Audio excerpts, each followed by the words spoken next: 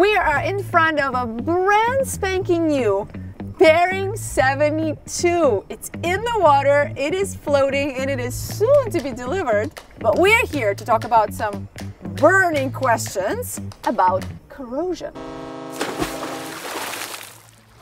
Today we're going to answer probably the most asked questions that we get on our videos is, how do you protect the hull? We're going to talk about corrosion.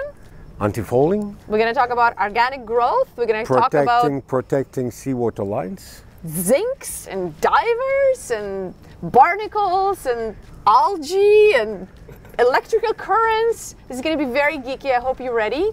And Alexei has a lot of information that I feel like I understand, but I feel like this is going to help me to maybe fully understand. You're going to kind of dumb it down so I really get it, because it's two different things, right?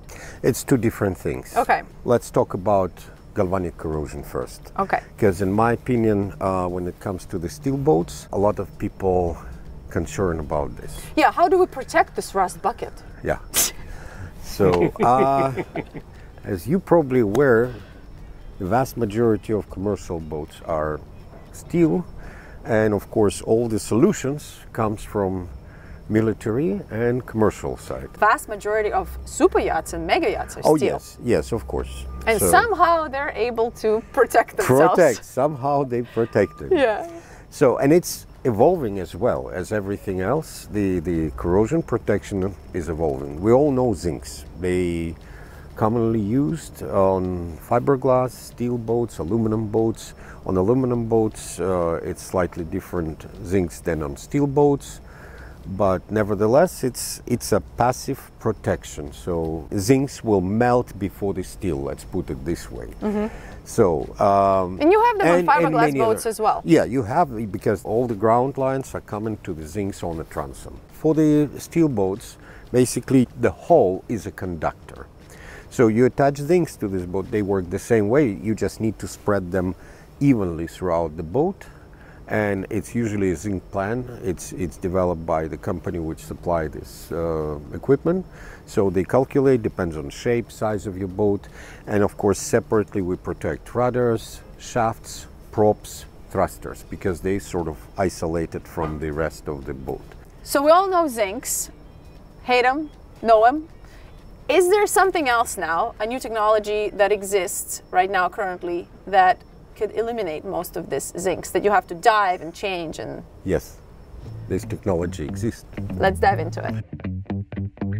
Speaking of zincs, so here we are at the bottom of Bering 65. You see these spikes? Zinc plates goes and attached to this spikes.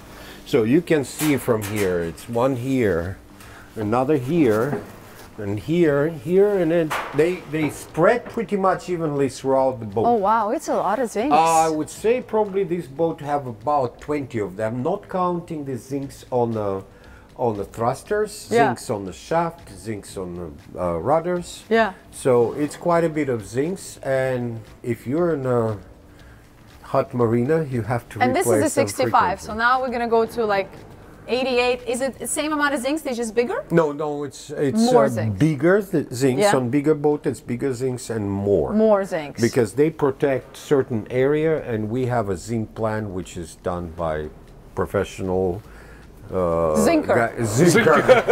Zinker. So it's a zinc here protecting the thruster. So this you would have on a fiberglass construction as well, right? Yes. Where you have the actual thruster shaft being protected. Yes, zincs, shafts, rudders protected pretty much the same way. Yeah.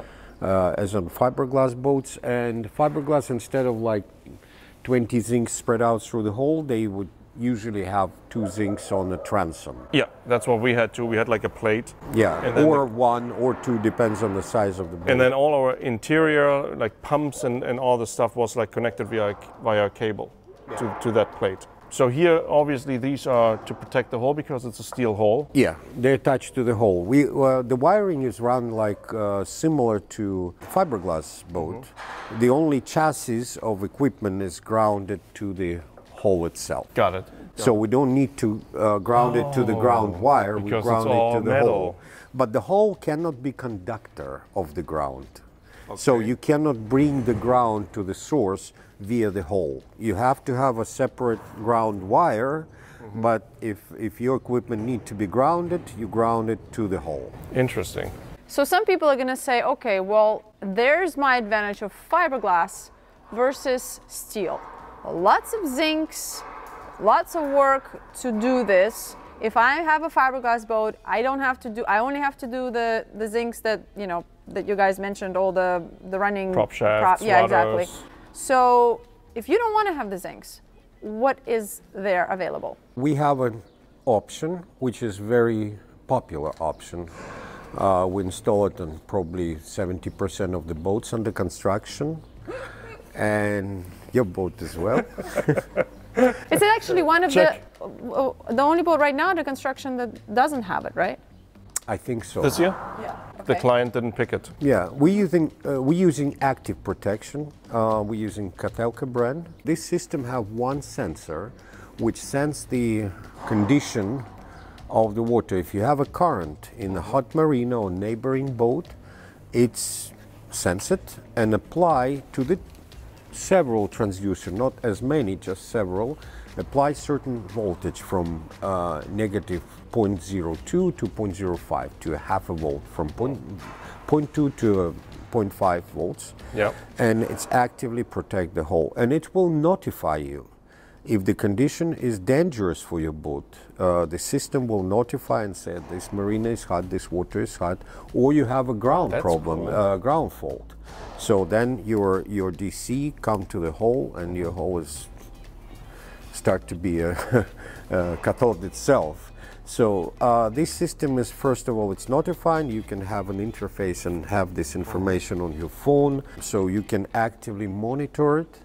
And of course, you will be notified of any unfavorable condition for the boat, and the boat is actively protected, and you don't have to change these zincs as you know, like There are frequently no, as you. no Yeah. zincs Yeah, like they this. don't there's burn no too zincs. fast. They like a transducer. Some of them like long, some of them round discs, and for smaller boats, because it's used on the commercial boats. So it's not a new technology. No, it's not a new technology. The new is to use it on such a small boats like under 24 meters. Usually it's never been used because these boats predominantly fiberglass boats. Yeah, yeah. So since our boats are all steel hull, we're using this and recommend to use it, and it's very safe, and you will never have a galvanic corrosion issues. I don't know if it's similar or not, but I know this from the shore power application where you have the galvanic isolators, for example, for the shore power. Yeah, but this isolator will not prevent Correct. polluted waters. If you got the boat with a problem next to you, or if the whole marina is faulty and you have a hot marina. It's not uncommon, especially in cruising areas. Oh yeah, 100%, for sure. 100%. I mean, when we lived on our boat, we had at least one hot boat on the dock. Yeah, and our zincs were burning way faster. Than our friends who were at the different dock, and they didn't have. They were like, "Wow, you guys are changing your zincs quickly." And yeah, it was everybody at the dock talked about it, and we were trying to figure out what was the hot boat. We kind of had an idea, but yeah, it makes a big difference. Of course. The monitoring of the galvanic corrosion become a part of ship monitoring system. Yep. So together with the rest of information about your electricity, battery stage, bilge pump stage, and you flick through that screen as well. Yeah, and be like, okay. I'm gonna run around with my phone, like just with that, like, oh, electric current over here. Is that okay? So when it comes to organic growth, right? That's your algae, your barnacles is what we dive and scrape the boat, all of that. What are some of the issues there? You know, it's to me why these two issues, like the organic growth and anti-fouling, is go into the same category because you're dealing with underwater parts of the boat. Yeah. So it's all related to your underwater part of the hull. So your barnacles, your vegetation grow on the hull, your corrosion goes with the hull, or corrosion problems may occur in the hull, and also the seawater lines, they filled with water, they're usually underwater, so we're dealing with underwater part of the boat. That's why it's bring to the same subject, and we're dealing separately with marine growth in seawater lines. We all know that it could be a big problem if your boat sits in Florida for 2-3 months. So is it every boat, doesn't matter, steel or Yes. fiberglass, faces the same issue with Same sea chest issue, and same issue seawater with lines? sea chest and seawater lines. It's the same issue, and it's a great solution for this. And also we can, like all boats, like this boat, you can see this black Yep. bottom paint Yep. right here. They all That's have what we the all bottom know. paint. We know the bottom paint. It's no different steel boat or fiberglass boat. It's all the same paint. It all goes, on the hull, and it's all hold pretty much the same. And there is no difference. Like you have to clean fiberglass boat as often as steel boat, and vice versa. Yep.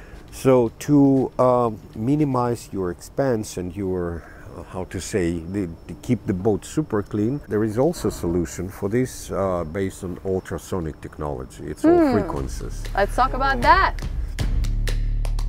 So what is this anti-fouling protection? We all know that all boats have to be protected from the marine, how we call it? Organic growth? Organic matters. Marine organic. I know, we kind of made it up. I don't know if it's a thing. If it's not a thing, whatever it's called, put it in the comments, you guys. But organic growth is what we're thinking. Growth, yeah. yes. Marine growth. We all know about anti-fouling paint, different brands of anti-fouling paint. They claim they stay for 3 years, they stay for 2, sometimes for a year and a half. Sometimes it lasts a year and a half. You have to scrape. It's not guarantees. You have to scrape them. And in Florida, every 2 weeks. And of course, every scrape, you're losing some paint, and then you have to haul out and paint it again. By the way, we're underneath Bering 75, the naughty, no-name Bering. People are calling it no-name now. No-name Bering 75. So you said there are two things. One is... Two separate things, two separate systems. One is for protection of your seawater lines, sea chests, all the piping, all the cooling lines. So all protected with one system. It's also Catalca, and it's based on copper ions. So apparently these marine organisms, they don't like the copper ions. Huh. And there are 2 electrodes, and one on each sea chest. Actually, we can see the sea chests. Well, let's go look. They are... Oh, they're so big! Wow! Yes. Here's your sea chest, and the system, the electrodes is right here, and all the water intake goes through this pipe. Same on the other side. So all the water stream have this copper ions, and your air conditioning lines, your compressors, your all your water cooling system stays clean. Because in 3 months in Florida or California waters, and you have these lines clogged. Yeah. You cannot anymore. Your air conditioning is dropping. And your generators have a hard time to suck. Only main engine impellers can still get some water for cooling. With this system, we're free of growth in internal. Also, this system can protect the cathodic protection for the pipelines. It's very important. All different shapes and sizes for different diameter of pipes, different material of pipes, because we're using copper, nickel, ferrum. It's the most corrosion-resistant material for seawater systems, and they have special zincs, which is not zinc, some other material for protection. But it's in combination with this ion system. Let's get out of this. Let's get out. Yeah. I feel like we're gnomes. We're just like little gnomes in there. So we're standing like this. Okay. Yeah, and then a separate task is to protect the entire hull. I mean, we already have the anti-fouling paint to begin with, but... we thought it's a Saturday? It's going to be very quiet in here? No, they're still working non-stop every day. Every day. We now some shops working 2 shifts. 2 shifts. Saturdays, like well, a lot of boats go to the water before even hours, so that's... Yeah. Okay, no. But we have 15 under construction now. Yeah, exactly. We are underneath Bering 80. Yeah, Eight. you see the Bering 88 rudder. Ooh. Huge. Yeah. This is our sea torque shafts. You see, shafts are not exposed. So we already talked about corrosion, like galvanic corrosion. We still have zincs here. This is the hole for attaching zincs. We also have zinc protection here on the shaft, and same on the thrusters.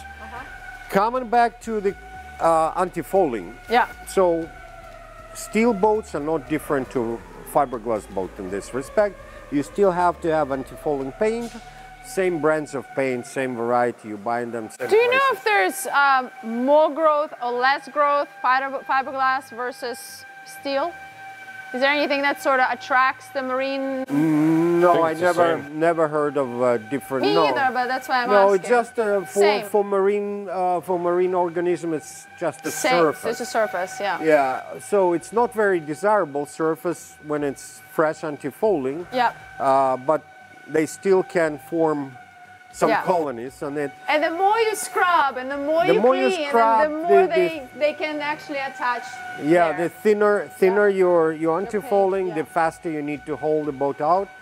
To protect further your boat, we also use a system, same brand, Katelka, and they have a transducer which applies certain frequencies to the boat.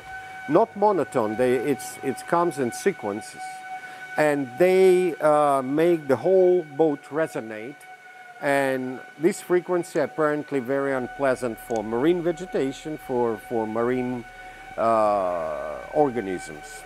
And they don't settle that easy on your anti-fouling paint. So you can drastically reduce your scrubbing, in some cases eliminate completely, and prolong the life of your anti-fouling paint and efficiency of your vessel, fuel saving, and many good things come from this.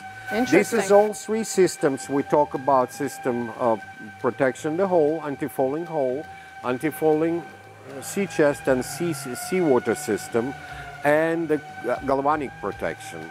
So all these three systems are optional and very popular option. We install them on vast majority of the boats under construction. And I think we have all three. Yes. I mean, it makes sense. They're not expensive. Yeah, they're not. I mean, if you look at the price of the vessel and in perspective, they're not expensive. It's like a no-brainer. You kind of go, okay, I'm going to invest all this money into this asset that I have. I got to protect it. And this is the, it's worth every penny, I think, for... Absolutely. And also the amount of work. And if you are diving it yourself, you got to do it. It's time. It's effort. If you're paying a diver, it all costs money. I feel like it's almost like solar panels in the way in a house. Like you invest into it, but it's going to pay off at the end because it lasts. Yeah. It makes it your last. sea chest protection can be paid off in one event. Like when you have everything clogged, then you have to disassemble your and replace. Well, what is it that you sometimes. do? You do like a liquid? What do you do if you don't have it? If you don't have the sea chest mechanically protection? cleaning it, you using liquid when it's possible. It's a nightmare. I mean, if you have your system like and that's regardless of what kind of boat you have. It's regardless. On any boat. And not just algae and barnacles, also seagrass. Seagrass starts growing in your system. That's so crazy. Inside, and barnacle as well. Yes, Yeah. yes. And the mussels and all this. They like it warm, nice, dark. Yeah.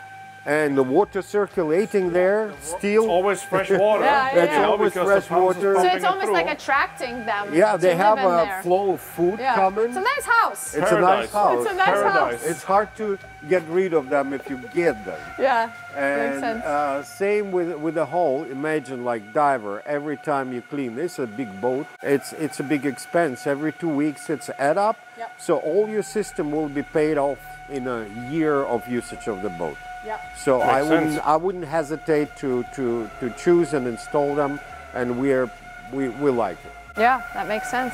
Well, thanks for sharing with us. I hope you guys, this was helpful. I know you're asking these questions all the time. If you have any more, put them down in the comments. What other video would you like us to make with Alexei, kind of diving into the subject and having sort of a a geeky time talking about it, just let us know in the comments, and we'll see you on the next one. See you. Ciao. Bye. Bye.